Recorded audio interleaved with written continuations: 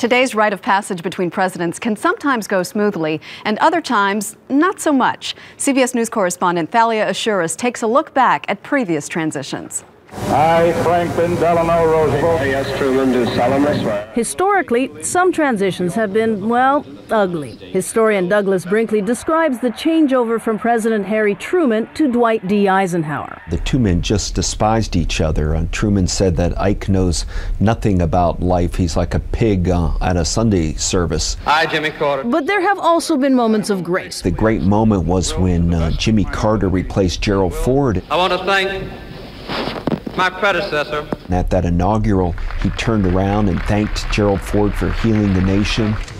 And as Carter was departing, he offered Ronald Reagan what he considered helpful insight. Carter was trying to tell Ronald Reagan how difficult it was as president, how you had to get up at 6 a.m. and get NSC briefings and CIA reports. And Reagan just chuckled at Carter and said, "I'm not getting up before 9 a.m.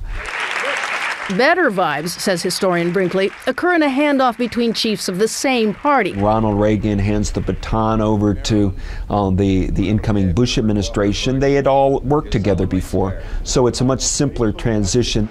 Which might explain that tension in the transition from the Bill Clinton administration to Bush 2, fueled by reports of Clintonites removing the W's off of White House computer keyboards. And I think it stuck because Bill Clinton did the pardons, which became controversial, plus the so-called looting of the White House, and the combo of it really angered the American people. So this time round? I think it'll become known as a famous transition for the friendliness of it. I say this because of the early signs that they see this as a historic moment.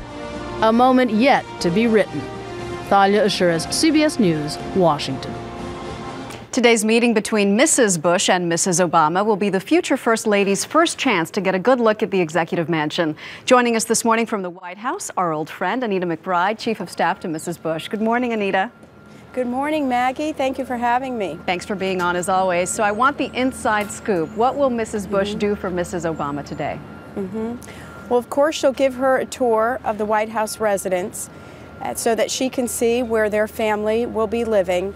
And I think most important, she will assure Mrs. Obama that this is a wonderful place to raise a family, and she could feel very secure about her children growing up here. When Mrs. Bush came to the White House, Mrs. Clinton held a tea for her. Will there be any beverages or food served? And if so, what will it be? I think that they will have, at this time in the afternoon, we're expecting 2 to 2:30, they'll probably have some coffee or tea together and have a social visit and then tour around the residence. And Mrs. Bush is, of course, happy to share with Mrs. Obama any guidance or advice that she may want. What do you think will make Mrs. Obama go, wow, when she sees it?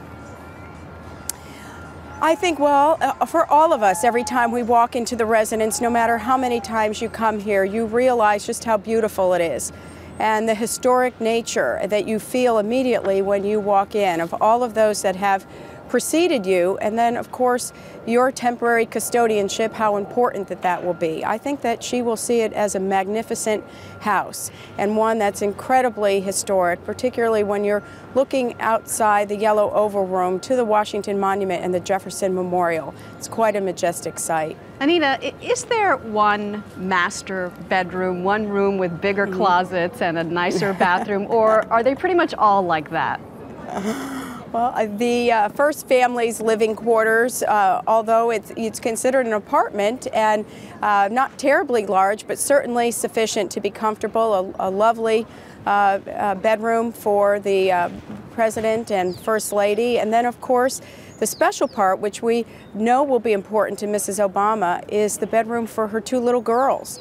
And Mrs. Bush shared that with her last week. It's an historic room for where Caroline and John Kennedy were, where the Johnson girls were, Amy Carter and Jenna and Barbara, Chelsea, all were in those rooms. So I think that she'll be very happy what she sees where her daughters will live.